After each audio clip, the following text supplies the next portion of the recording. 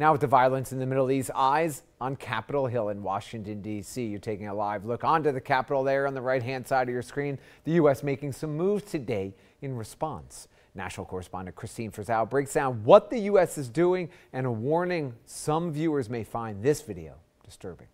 An unexpected and unrelenting attack on Israel by the militant group Hamas. This is Israel's 9/11.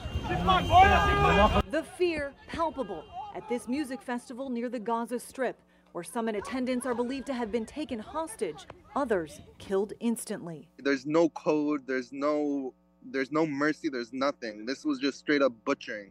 It's not even war, this is a massacre. We spoke to Army Reservist Idon Dugan, now stationed at a settlement just near the Gaza Strip. They took a grandma on a golf cart. In the family's golf cart, you see couples getting torn apart. You see kids dying. Women are getting dragged by their hair.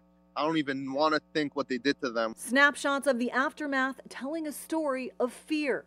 This police station for a brief time under the control of Hamas militants before being taken back by Israeli defense forces as the world watches and waits for the next chapter of this war to unfold. Men and women and children dragged across the border into Gaza, including a Holocaust survivor in a wheelchair. The White House vowing additional aid, the U.S. deploying the largest warship in the world to the region for support.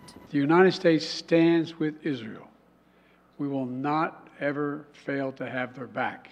It's a pledge made more difficult by the instability on Capitol Hill, with no Speaker of the House, and many Republicans blaming the Biden administration for what they see as a far too lenient approach toward Iran.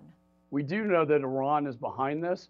They have financed this every step of the way, and they've trained these terrorists. That statement now confirmed by Hamas leaders, with some other critics taking it further. The United States is giving and gave to Iran $6 billion, $6 billion, over hostages. Top White House officials pushing back. Not a single cent has been spent from that account. When any money is spent from that account, it can only be used for medical supplies, for food, for medicine, and those who are saying otherwise are either misinformed or misinforming.